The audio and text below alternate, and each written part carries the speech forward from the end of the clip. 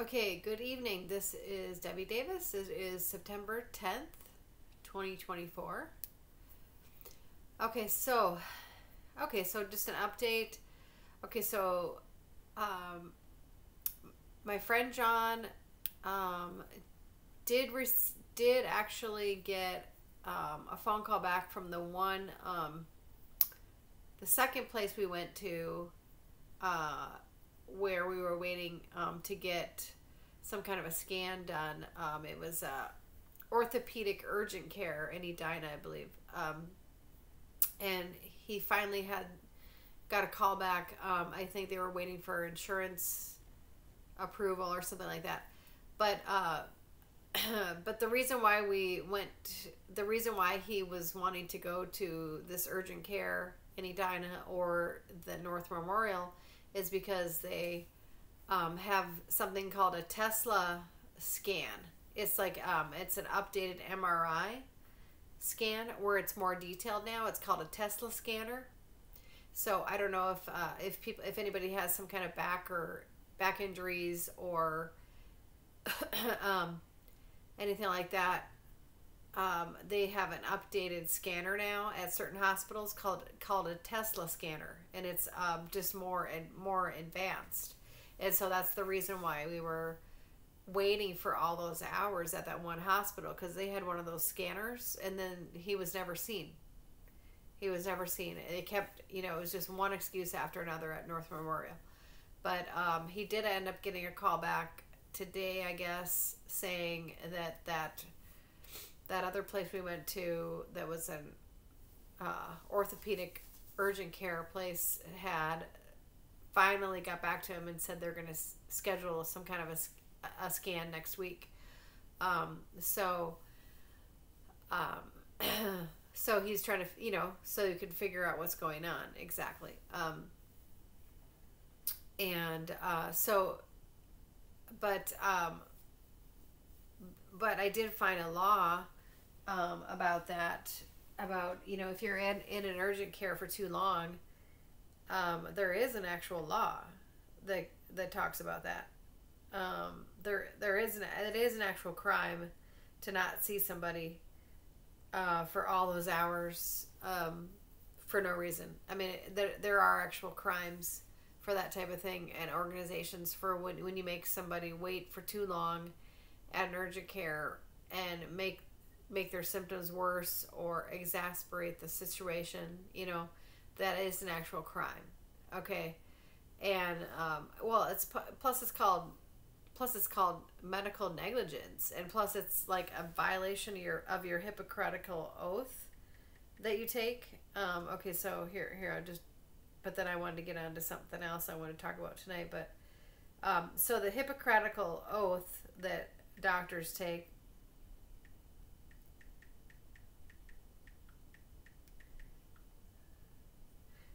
Okay.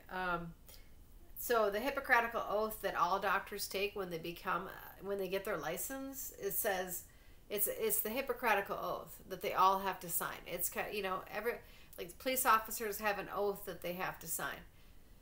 I had an oath as a military, in the military, that I would protect and defend the Constitution, and that's what I try to do. And then that's why I can't believe I've been so terrorized all these years when all I was doing was protecting and defending the Constitution. But because I took that oath as a military person in the military, I had to sign that oath.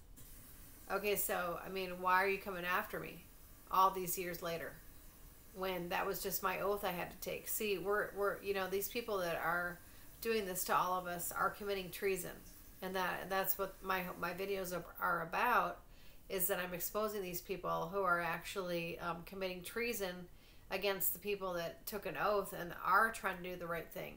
We have CIA and Masons that are coming after us, trying to say that somehow we're wrong for just doing the right thing.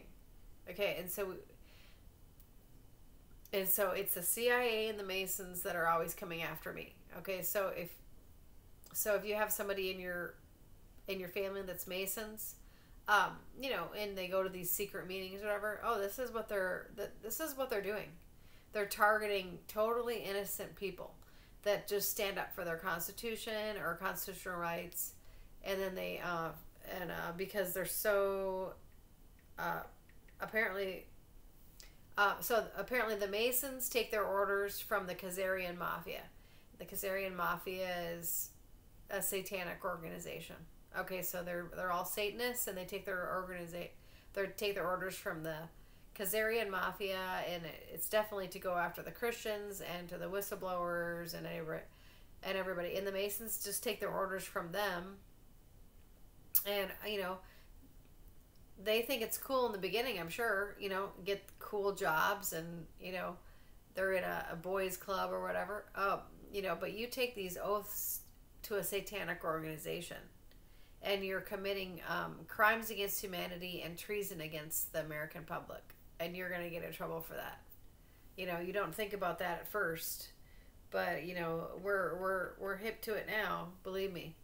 But the doctor's oath that they take is it says it's a Hippocratical oath. It says, "I will not hurt my fellow or put a knife to his flesh, or if I don't know, or give him a herb to soothe his pain." Okay. I will do no harm or injustice to them. Okay? That's the Hippocratical oath that they all signed when they became doctors. Okay? So do no harm. It's ancient Greek physician Hippocrates. Okay, so you have to, you know, basically he was basically creating some kind of moral code for doctors, because you know there was apparently, you know, if just because you passed the medical exam, if you were some kind of psychopath, you know, you can't just, you know, be a doctor. So basically he was passing some kind of moral code back then, which clearly needs to be needs to still be the case. There needs to be some kind of moral code. So anyway, he did finally get he has a scan that he's going to get done, and then hopefully he'll figure out what's going on. But I couldn't believe like how many places, you know, and they were just openly trying to just blow us off. Anyway, okay, so, and then the other thing that happened to me today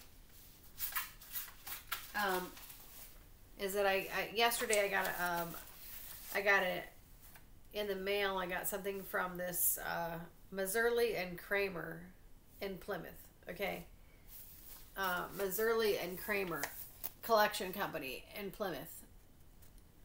Okay, so they're trying to say, all of a sudden I get this out of nowhere, you know, and they're gonna try to garnish my wages over this supposed collection that I owe. Oh boy. Okay, so this is like I'm kind of, you know, enclosed, please find a garnishment exemption notice and notice of intent to levy or garnish earnings. I'm sorry, my earnings are just the VA right now. That's federal money. I'm not really working right now. I'm on unemployment. So exactly what earnings are you trying to, you know, because I'm not really, you know, I just get my VA money. That's federal money. So I, you know, garnish my earnings. What earnings? I'm on unemployment. Are you going to I mean, these people are crazy. Like, what earnings? Okay. Are you going to try to garnish my federal disability money, or what exactly are you talking about here? Okay. Oh boy, I apparently I'm in trouble. Apparently I'm in trouble again. You know, that's you know, trouble's my middle name.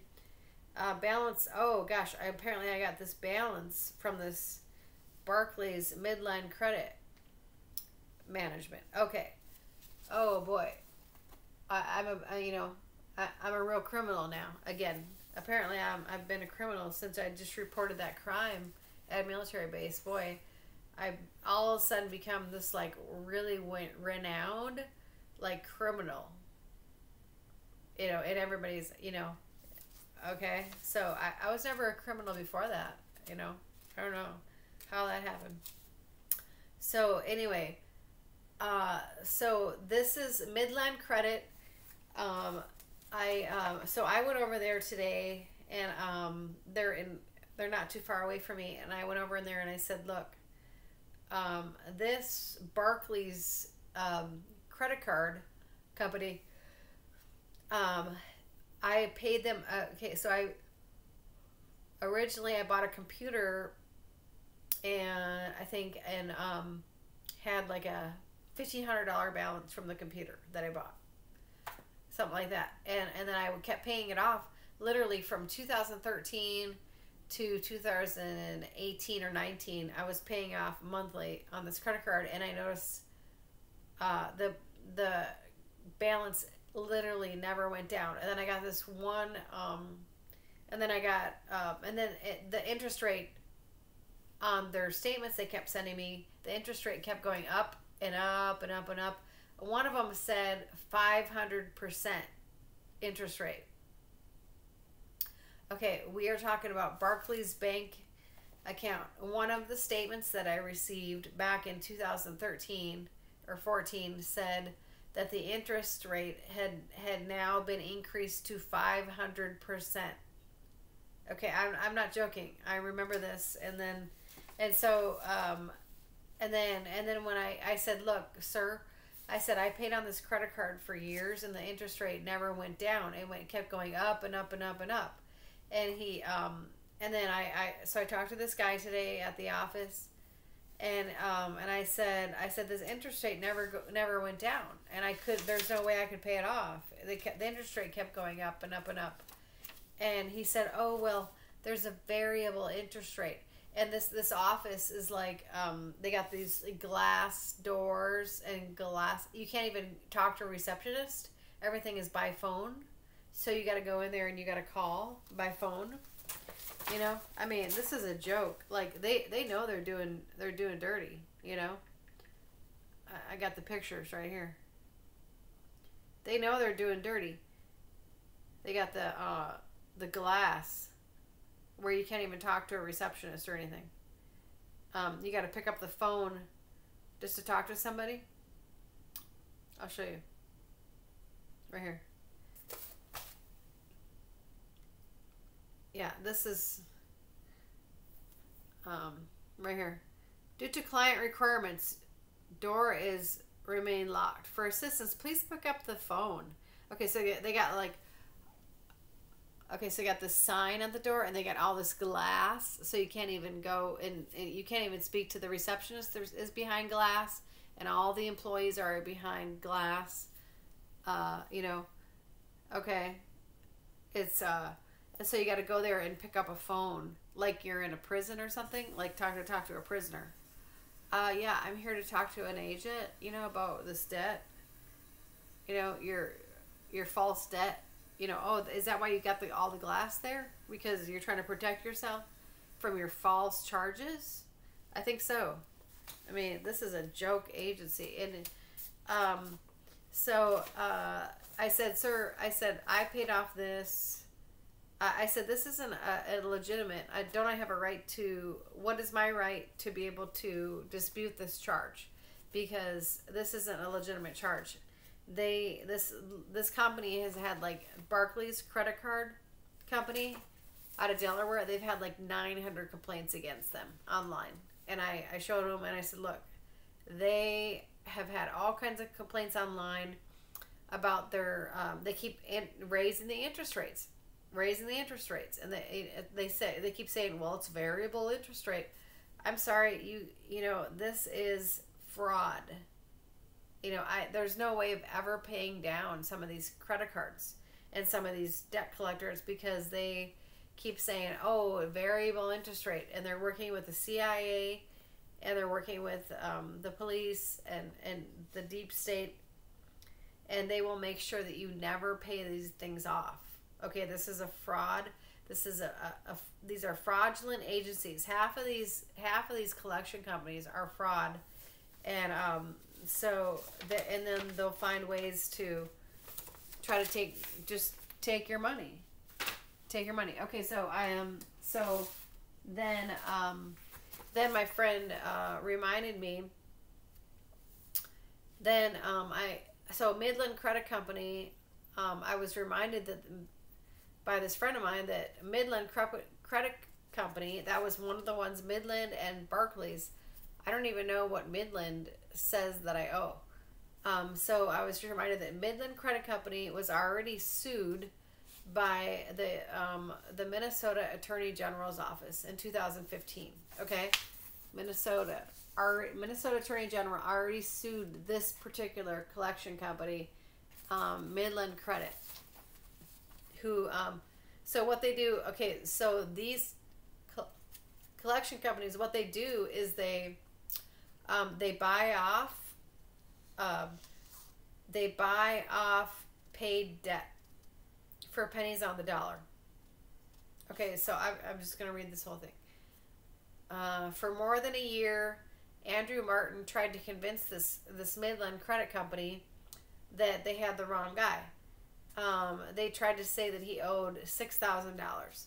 Okay, Martin sent the company a certified letter saying you have the wrong person. I don't owe this debt. I'm not the person you're looking for. He figured out that the Andrew Martin that Midland was after actually lives in Anoka County, and he lives in Ramsey County. So they had the wrong person, and he wrote a certified letter to them, but they ignored it, and they still kept coming after him. Martin was among many wrongly targeted consumers, highlighted by the Minnesota Attorney General's office, Lori Swanson, announcing a settlement with Midland, which the state sued this collection company in 2015. It includes a number of new legal requirements for Midland. Swanson said Midland is one of the highest volume filers of lawsuits in the state, with some 15,000 filed since 2008. Midland will also pay a fine of $500,000 to the state. She said the lawsuit was trying to build respect for the legal system. This lady was a good attorney general, this Lori Swanson. Okay, and now we have this Keith Ellison guy who hasn't done anything for anybody. He's a joke. He's part of the Democrats here. We got these Democrats that have infiltrated all these public offices in Minnesota, and Minnesota used to be, one of the way better states. Republicans that I don't know. We just we have good Midwest moral, moral ethics, here. I mean, it's cold in the winter, but I don't know. It just, we always have been known for our work ethics, and we have a really great economy here. I mean, because people like to work, but and I'm from here originally. I never had any problem getting work, but now I'm having problems getting work since I've been on this targeted list. But I mean, I've worked. There's never been hardly a day I've ever not worked since I was 16 years old. I mean, I don't, I have a very good work ethic. So it says Midland's collection efforts eventually took a toll, and he said you begin to fixate on it. He said at a news conference Wednesday at State Capitol. It begins to affect your home life. He said, this isn't even my debt. You're asking me to pay a $6,000 debt, and you have no ability to prove it's even mine. So they targeted this guy named Andrew Martin for a $6,000 debt that wasn't even his. It was in somebody else's name. Okay, so this is how dirty the collection companies are. You have to be very careful of any collection company. Okay, Midland is a debt buyer that purchases old, charged off debt from banks and credit card companies for pennies on the dollar. And then they try to collect on it. There's a parent company that works with them out of San Diego named Encore Capital Group Incorporated. Midland has paid more than $2.1 billion for 40 billion accounts that represent debts of about $66.4 billion, Swanson said. Swanson's lawsuit was the first in the country against a debt collector for filing robo-signed affidavits in court. Okay, so they're not even signed affidavits, they're robo-signed. Robo-signed affidavits. Robotic signed affidavits. I mean, this is like for real. You got robots signing the affidavits. Okay, really? Okay, this is how dirty the collection companies are. So I'm just, warning people of these collection companies because they. So what's happening? What happened with Midland is they got caught for collecting on tons of debts. Almost all of their debts were actually debts that were actually paid off completely. And they were trying to double charge that same person on the debt that they actually paid off. And then they made the person try to come up with a bank statement or some kind of proof that you paid it off. And sometimes you can't get all your bank statements or whatever, so they are basically predators. They're predators trying to pawn you, on, oh, you got to prove to us that you paid this off. No, what you're doing is illegal. These credit card, what you're doing is illegal.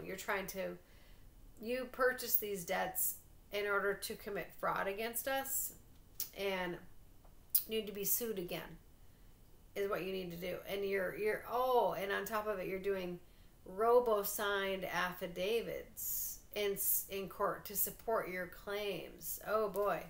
You're totally. Oh, of course, what you're doing is totally legal, right? Against our, we have these debts that you supposedly say we owe, but we don't get to even defend ourselves. We don't even get to contact you. We got to go through the glass. You're behind the glass, and we're just like the pawns that you pawn on, trying to say that we owe you this money, and you're like the judges and the jury there behind the glass. Is that it? Oh boy. Midland employees admitted in sworn testimony for Swanson case against the company that they had signed up to 400 affidavits per day without reading them or without consent of their contents and without verifying their accuracy. They don't even verify the accuracy of any of their debts. They just start calling you and harassing you. Okay? This is what Midland Companies does, and this is what this company, Messler, did to me. They started just contacting me saying, oh boy, you're in trouble now. Boy, you owe this money. Didn't even give me any chance to dispute it at all, or give me a chance in court, or give me a chance to say anything. They're just trying to garnish my wages. Oh, really? That's not legal. It's not legal. Okay. Midland denied. Oh, they deny any wrongdoing as alleged by the Swanson lawsuit. But the company agreed to a number of changes in the process it follows. They include providing individuals with validation of the debt, including the original's creditor name and the last 4 digits of the original account number. Oh boy, at least you got to do that. Oh, at least you got to, because you tried to go after the wrong person for the debt, which is, really, you're the criminals now. You are the criminals. And and then they so they're trying to garnish my wages right now and try to take money out of my bank for a debt that I don't even get to dispute. Boy, I'm telling you, the credit card agents, the debt agencies, these debt collectors are all working with the CIA. So just so you know, the debt collectors are working with the CIA, who is part of, they have access to everybody's bank account through these Mossad software programs that I've talked about. It's the Pegasus and the other one, Promise.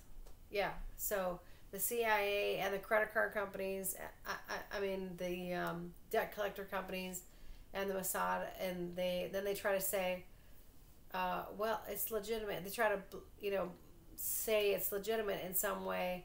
But this one, Barclays credit card, I mean, literally, the interest rate went up to 500%.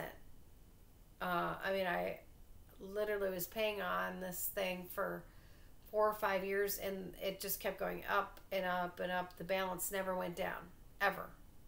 The interest rate just kept going up and up and up every statement. This is they're complete fraudulent collection companies that are working with the CIA, and these debt collectors, and they are committing fraud against you. So that's why I'm doing this. I don't, you have to fight them. You have to try to figure out we have to figure out how to fight them. Midland, let's see. Oh, okay, then right at the end here, Kay Yang, another consumer targeted by Midland. They took money out of her bank account. $9,000 was taken out of her bank account. Okay, $9,000 was taken out of her bank account. It wasn't even the right person. Okay, wasn't even the right person. Then she had to hire an attorney and spend an additional $2,000 in legal fees just to get her money back. This is what these people are doing. Midland Credit and this new Messler law firm.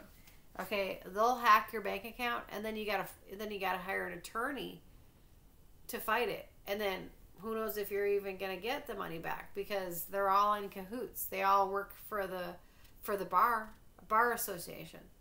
Okay, they're all in cahoots. The attorneys, the judges, they all work for the bar association. So they all work for the same organization, and it's all a money-making scam. Okay? She said, "Oh, I'm really angry." Yeah, I would be too. Okay, so, she just said, "I wouldn't even normally say anything, but I just don't want the same thing to happen to someone else." So Lori Swanson said, Midland was was one of the companies that is an issue in the state, but there is an overall industry problem with these credit collection agencies. Yes, and I agree. They purchase old debts. They're not buying proof. They're not even buying proof that the debts are real, and this leads to problems with collections. Okay. So this is what we're dealing with, is that some of these collection companies are like third-party companies. They don't even have proof or validation that these debts are even real, and they're working with the CIA, and they're trying to illegally take money out of your account and hack your account. So you have to go in there, go to these collection companies or contact them immediately and say, "Look, I know about this Lori Swanson lawsuit in 2015 where you were held accountable for fraud." Okay? They were sued. They were sued in a Minnesota court by the Attorney General for fraud, these collection companies. Okay? They were sued in 2015 and they won. They won the lawsuit. Okay? And they were proven wrong, completely wrong, and they were sued and had to pay a $500,000 fine. Okay, and this is happening all over the country. Okay, this attorney general that we used to have actually was a good attorney general and tried to do her job. Okay, now we have this Keith Ellison, who's a Democrat, who's in cahoots with Tim Walz, our Democrat, and many other Democrats. And Tim Walz, oh boy, Tim Walz is Kamala Harris's vice president pick.